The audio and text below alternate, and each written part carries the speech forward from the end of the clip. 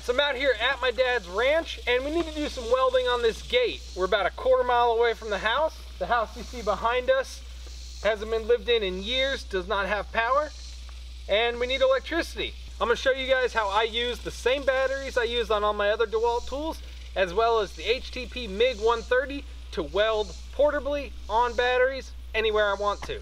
Let's go.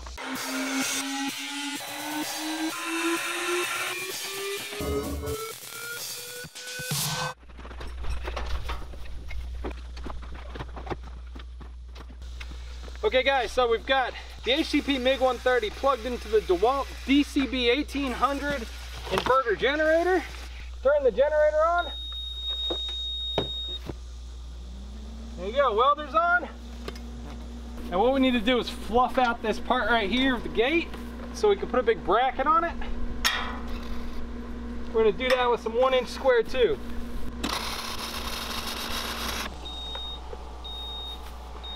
So as you can see, if you lay into a bead, you are going to overtemp the machine, the generator.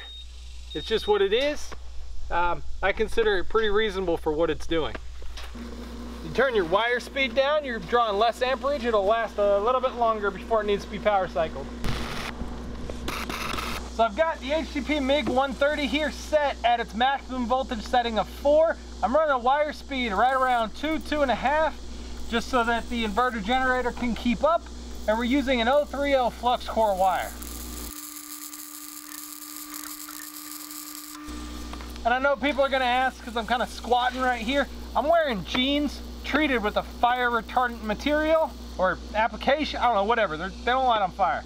Same thing with my shirts. They're a fairly lightweight long sleeve tee. I'm wearing an undershirt underneath. Everything I wear is a fire retardant or resistant treatment on it, so that I can operate light and not be dying in the heat out here. What is it, about 95? 95. 95 today, but still have the protection I need, so don't worry. Ugh. So unfortunately, I really didn't have a whole lot of camera battery left. I forgot to bring batteries with me, so I'm jumping over to my phone, show you the welds. Obviously they're not the prettiest, but you know, they're gonna hold, and again, this is just a gate on a farm somewhere. We also made a second bracket and put that in for the gate opener to attach to. Again, unfortunately, this is right where my camera battery died, so I don't have footage of that, but I'll jump you back over to my phone. You can see what the end product looked like after wire brushing. It's pretty clean. Alright, there's the gate project. We just got a little bit of finalization, put the solar power and the battery and all that, but none of that has to do with the welder. This isn't the only time I've tried this though.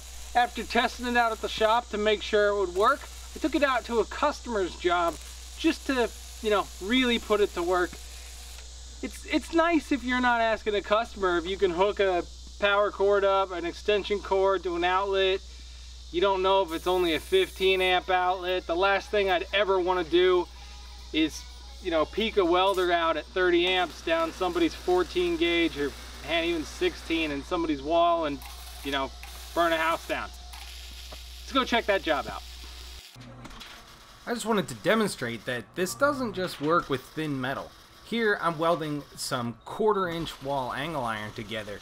Of course I'm going to take this back to the shop and fully weld everything out, but this is a perfect way to, you know, get your final shape set on location at the customer's house, whatever, so that you're not trying to dicker with a bunch of measurements. You know, this is just better.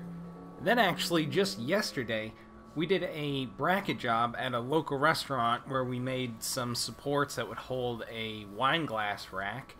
And instead of doing the run back and forth from the shop to the restaurant, measure, fit, all of that, I figured let's take everything with us and just build it on site, which ended up working out perfectly. The job was done and the customer was happy.